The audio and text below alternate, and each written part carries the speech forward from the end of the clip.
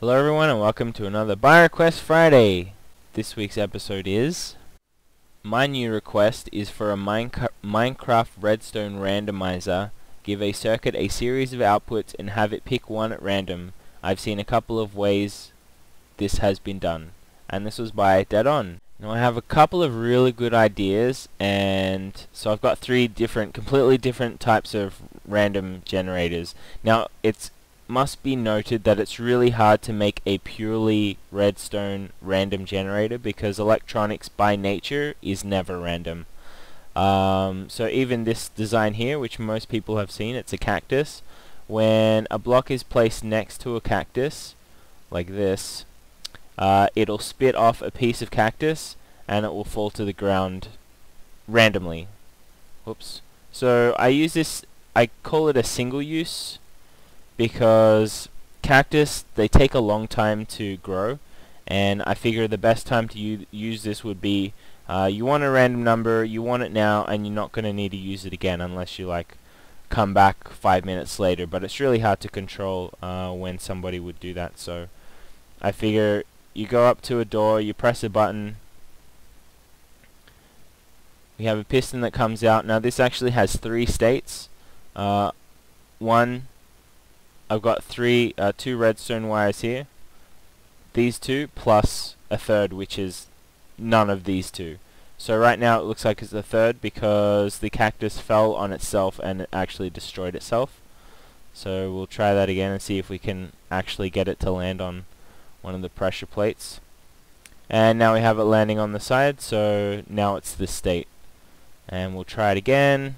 The reason I use this method, because it pushes out a block and then pulls it away. It pulls it away fast enough so that it can actually... Oh, I should actually put a cactus on top. It pulls it away fast enough that it can have a cactus fall behind it back here as well. And I've seen a few methods that don't allow that.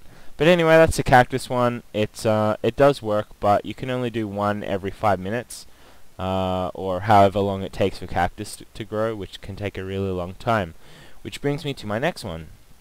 This one is a purely redstone one. And the way it works is it actually has a clock generator here, which I started previously. And this clock, each of the outputs except for one, this one here, and that's basically because I don't want to hook them all up. They're all hooked up to an AND gate. Now we've got three AND gates here with the RS NOR latches on the other side. Now I've got a button here. When you press this button, it's going to send a single pulse to all of these AND gates at the same time. Now it should be short enough that it will only trigger one of the AND gates. That's why this clock is fairly slow. Now all of this stuff is going to be hidden, so when you press that button, you're not going to know which one it's going to trigger, and therefore it will be random to the player. Obviously it won't be random because if you press it at the same time every time, it's going to trigger the same one. However, the player's not going to know that, and you know, we'll try it out now. So we'll press the button, and it looks like we got the middle one this time.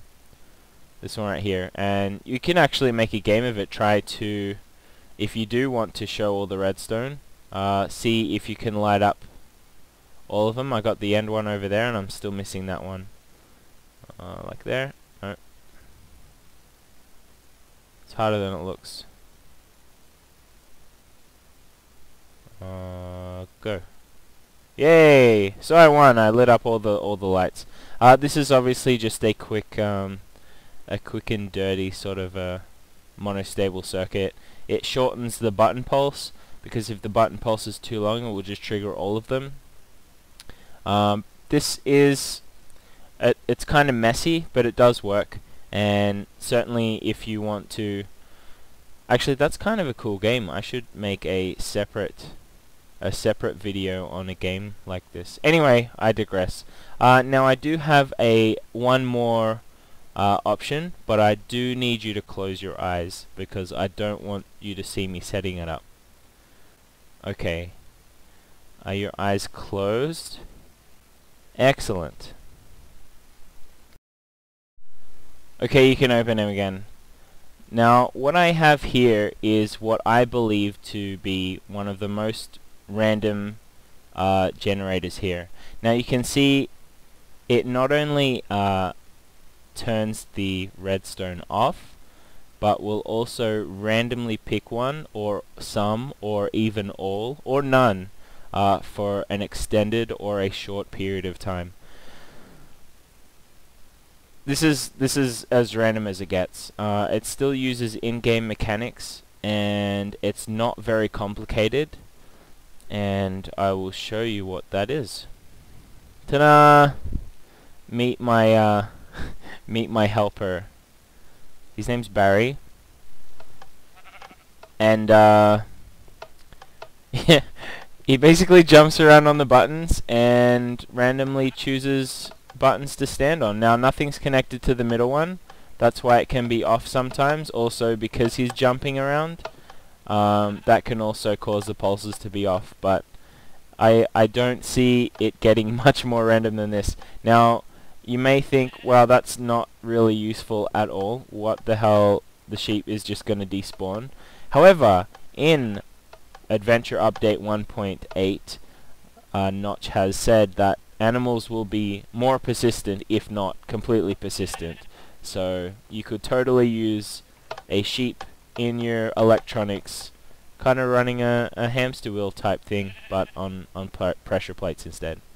Anyway, thanks for watching. I hope you enjoyed this video, and I hope you can certainly make something random. Leave a comment below for your requests for next week, and I'll see what I can do to make it become a reality. So thanks for watching, and see you next week. Bye.